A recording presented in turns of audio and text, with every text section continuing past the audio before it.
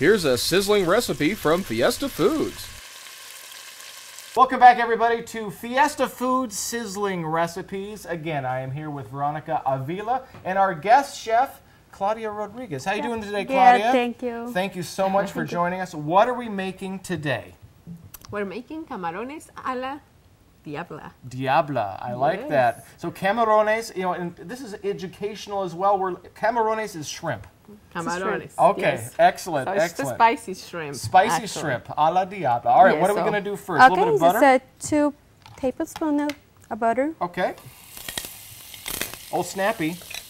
Always be careful with a hot plate around. Okay, and you're just going to let that coat the pan. And just put in the shrimps. Okay, 2 2 pounds pounds. of shrimp. 2 Yes. pounds, okay. It has tail on and the skin on, so just the head off. Okay, Those are the ones that we like best.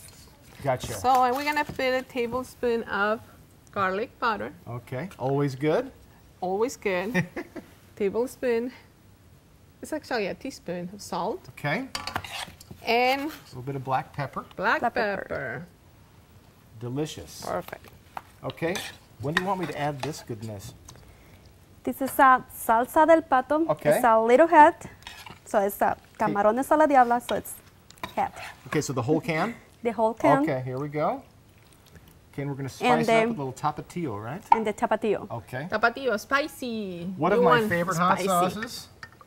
Okay, now we're going to let this We're simmer. gonna let this, and then we're gonna use a half a cup of ketchup also. All right, half a cup. All right, now we're going to let this simmer, everybody. When we come back, we're going to show you the finished product, and it's fantastic. So join us back here for Fiesta Foods Sizzling Recipes.